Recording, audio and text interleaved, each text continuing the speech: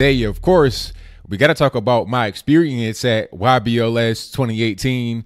That is a Young Black Leadership Summit put on by Turning Point USA. Now, this event was a once-in-a-lifetime experience. It was transformative. It was a lot of different things. It was fantastic. It was a total 100% success.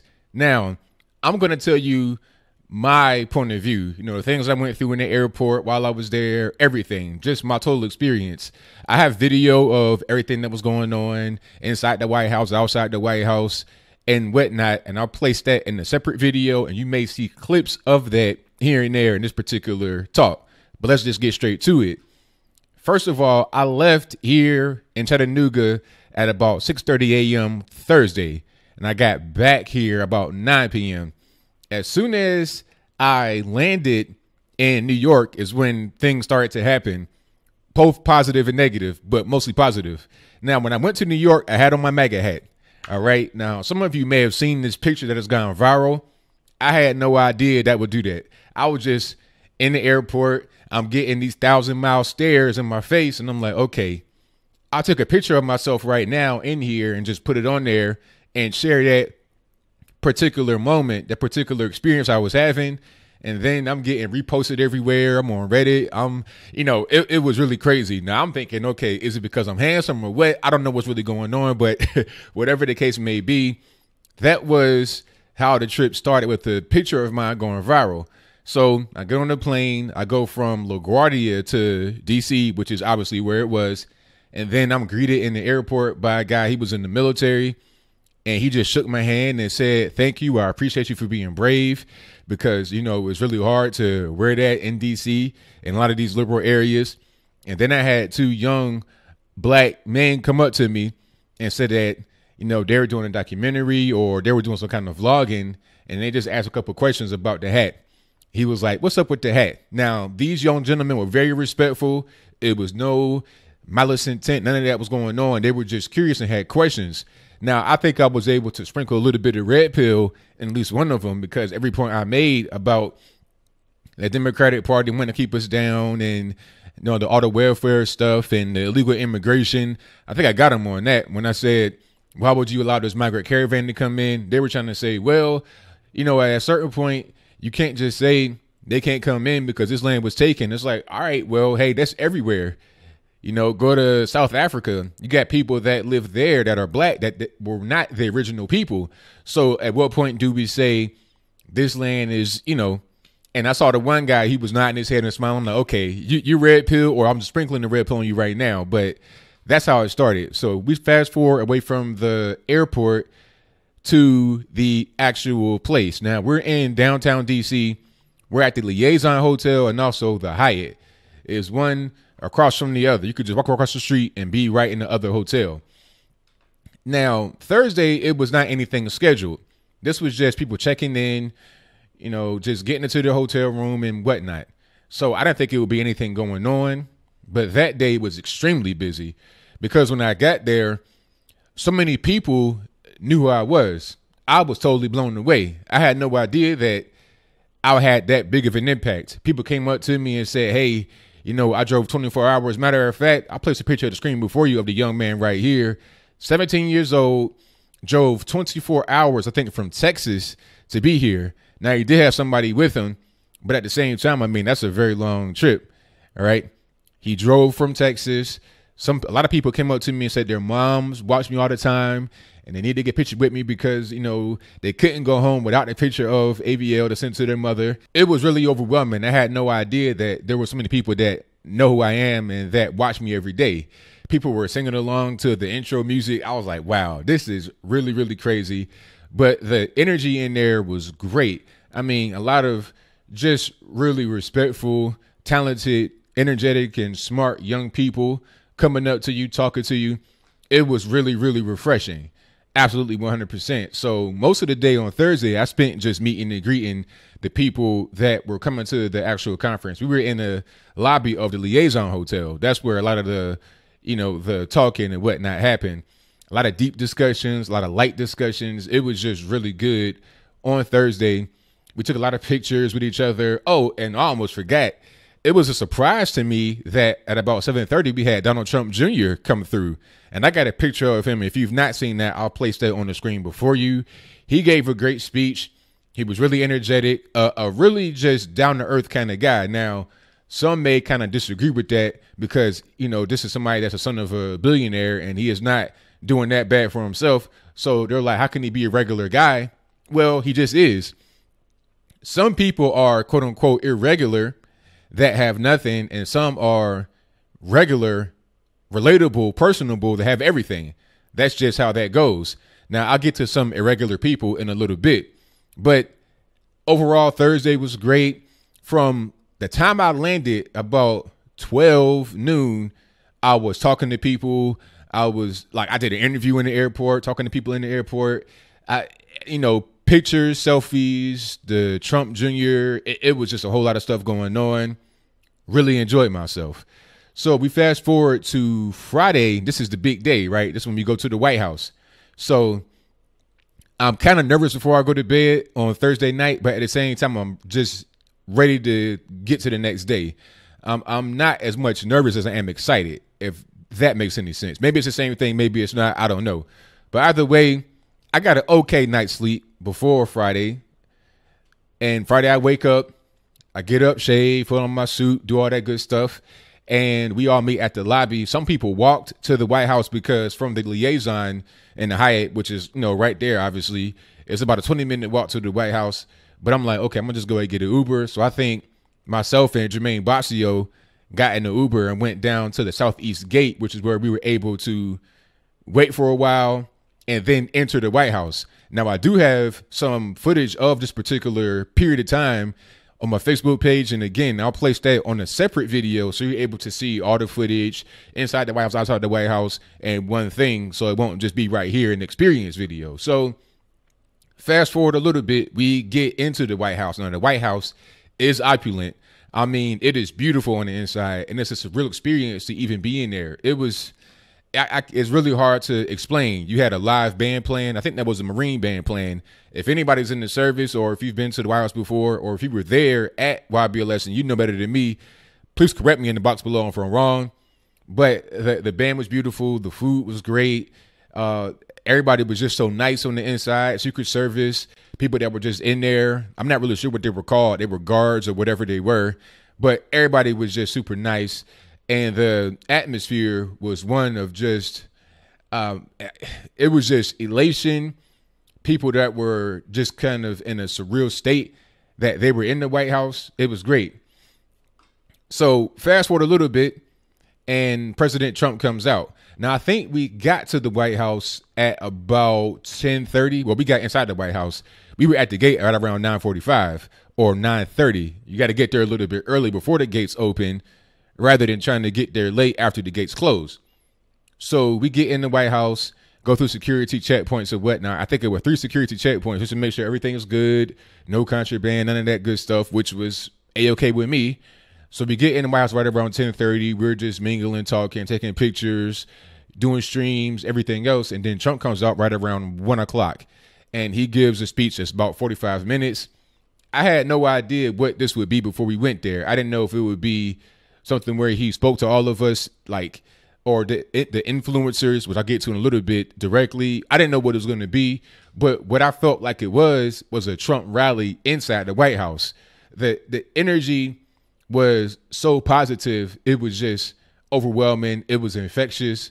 It was really just, a fantastic experience.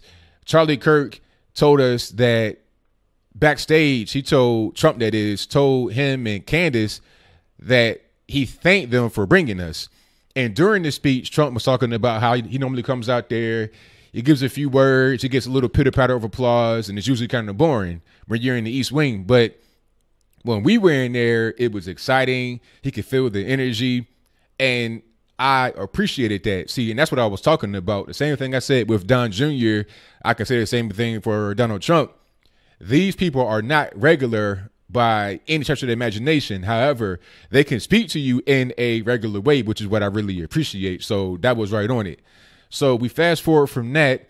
This is Friday. So this day we were free the rest of the day. Friday, my father comes in from Norfolk, drives to DC. I have family in DC. So I'll go to Southeast, go to my uncle's house, hang out with him. My uncle's 86 years old. And also my aunt, who's like right around the same age. And this is my father's uncle. You understand? So that's my great uncle, but I always called him uncle. So that was good to see some family, to get a little bit of a break from the event and go do that. That was good. I come back right around, I say 6 o'clock, because the White House thing was over right around 3. I come back at 6. Oh, I'm kind of skipping ahead here. After the White House, we had a rally outside. Now, some of you may have seen some clips from the rally. I spoke a little bit, but I didn't really do that well. I did okay just to kind of get people started. But you had guys like Terrence Williams. Terrence Williams did a great job. Funny guy, naturally funny person. My man, Mark, I cannot pronounce his last name. I'm sorry, boss, but you know you are. He did a good job. Brandon spoke. Candace Owens spoke. Amazing Lucas is a great speaker. He spoke. David Harris Jr. and a few other guys. Some guys had some things I didn't agree with what they said, but it's okay. Everybody was able to, not everybody, but people were able to get out there on the bullhorn, megaphone, whatever you want to call it, and speak. Breitbart did a great job of covering this, by the way. And if you go to their Facebook page, website, or whatever, you'll be able to find a lot of these videos from this particular event.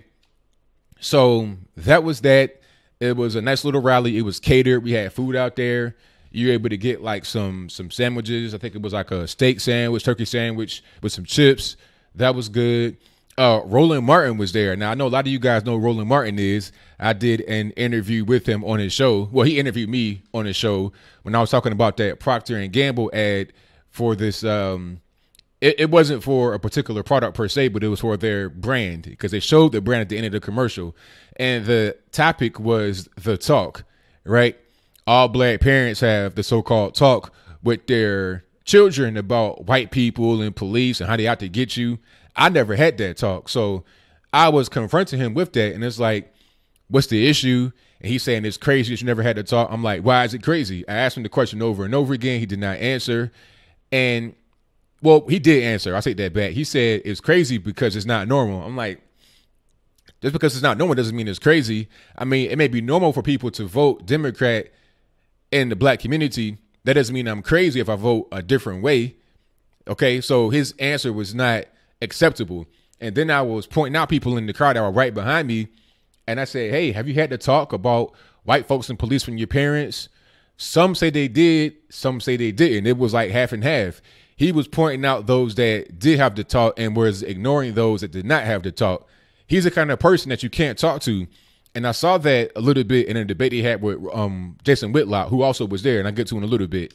He'll speak in circles to prevent actually addressing the issue. But I'll move on. So the rest of that day, it wasn't a whole lot going on. We were just, hanging out at the lobby. Some guys with different places, doing different things, just, having a good time outside of the actual event, but still connecting with each other. A lot of connections are made. A lot of friendships were made. I was down in the lobby of the Hyatt eating, and I was meeting with guys there, just talking. It was really good.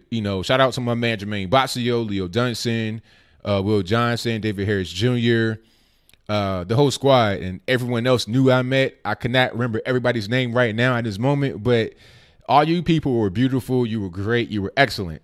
But moving right along to Saturday, this was the day of all the speakers. And you saw when I was streaming on the inside, I have this phone here, this Huawei.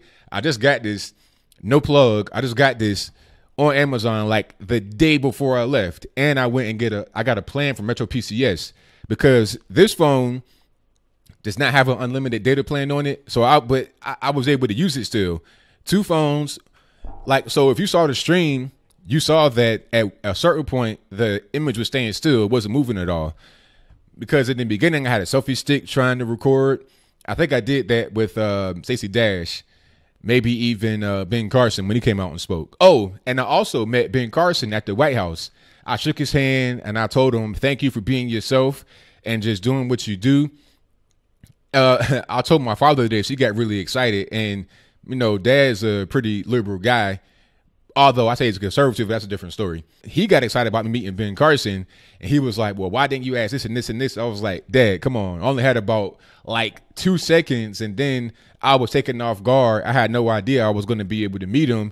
I just happened to be walking in his same direction, and I came face to face with him. I just took my hand out, shook his hand, and just gave him a couple words and let him go about his business. But let's get back to Friday. So at a certain point, I had my selfie stick, I'm filming, and then my man, and shout out to you, boss, he was there with his wife, and I think his wife's friend.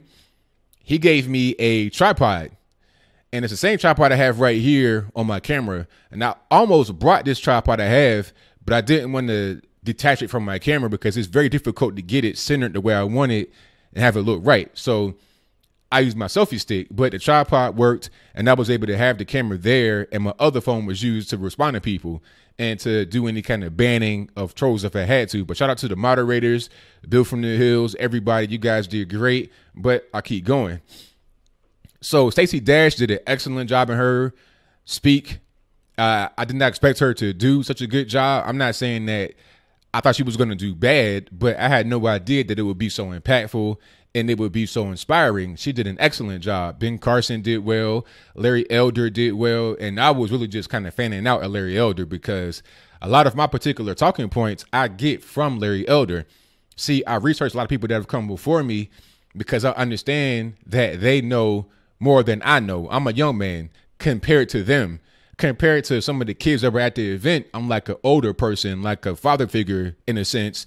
But when I look at myself compared to the greats of the game, your Larry Elders, your Rush Limbaughs, your Mark Levins, your Thomas Sowells, all these guys that either have big platforms on television, radio, or have big impacts in the intellectual world from a conservative point of view, I see myself as a young person trying to attain their level, but I move on.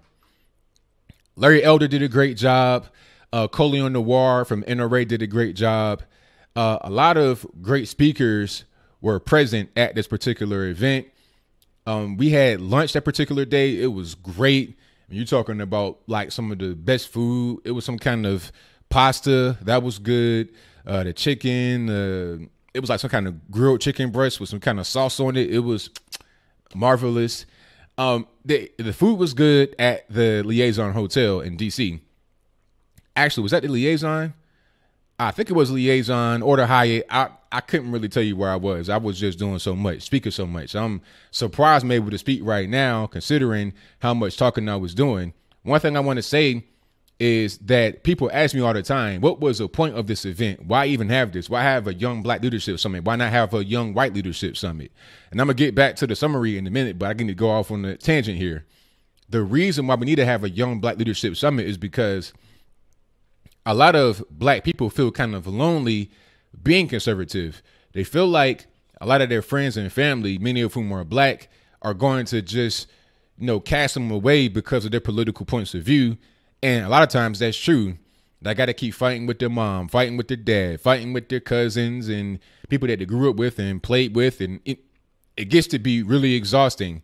And you want to have people that look like you, that share your same experiences. Okay. It's not about being segregationist. It's just a simple fact that if you are a white person, it's difficult to understand the dynamics behind being black and conservative. You understand what I'm saying? So I think this was needed for that, to build a community of people that have similar experiences that most other people in dominant society just don't have.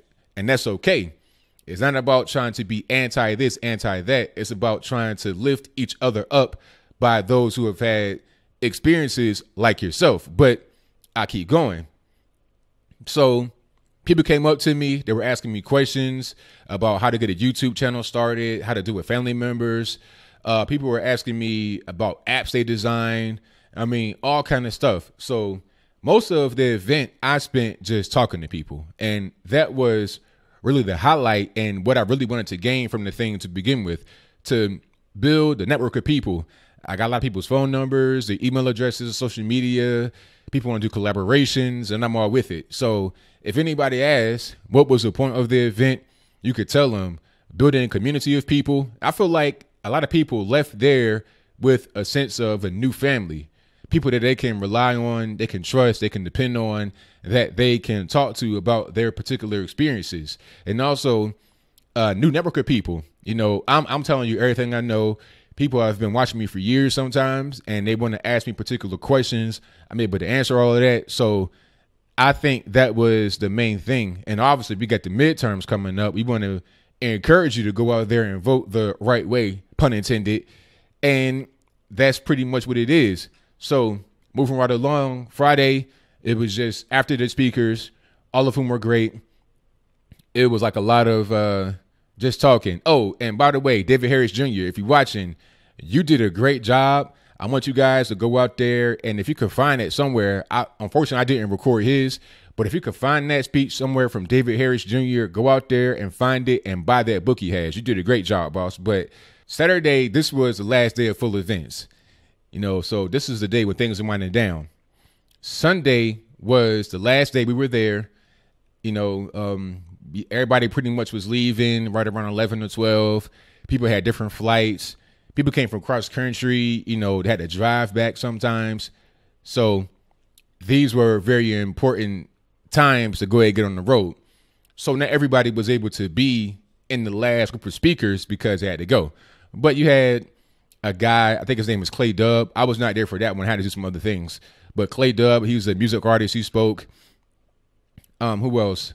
It was a couple other guys, but I came in towards the end where you had a woman talking about prison reform. And that was really interesting. She was talking about how, you know, people are not getting prosecuted and sent to prison for weed. That's the truth. I remember watching on TV when I was in Virginia, a police officer got on TV and said that he pulled somebody over with a little bit of weed in his car and let him go. If the police were to be pulling everybody over for weed and locking them up, sending them to the prisons, that's all that they would be in prison because weed is so common. It's like not even really worth it. People do go to jail for weed, but it's like if you are a dealer pushing a large amount, you know, if you got 15 pounds in your car or something like that. But if you got a joint in your ashtray, you're not going to go to jail. Maybe you get arrested. You might get held for a few hours and then let go. It's not even really worth it to the courts to bring these cases through the system. It costs too much money with little to no actual positive results. And then there was a speaker talking about how your mind kind of plays tricks on you when you allow certain things in. Her name was Busy Gold. She's on Instagram. Follow her. Great speaker. Really enjoyed her talk. And at the end of this day on Sunday, you had Charlie Kirk. Now, Charlie Kirk, my man, I didn't know you can get so rowdy, man. You know, you gave a great speech at the end. Really high energy, really encouraging. And that was the main thing that I think that people could take away from this event was how encouraging it was. Oh, and I almost forgot. When I was thinking about Charlie, I remember his shirt he had on. He had on the BLEXIT shirt. And that brings me to my next point, which was on Saturday to go back then, which was the BLEXIT reveal.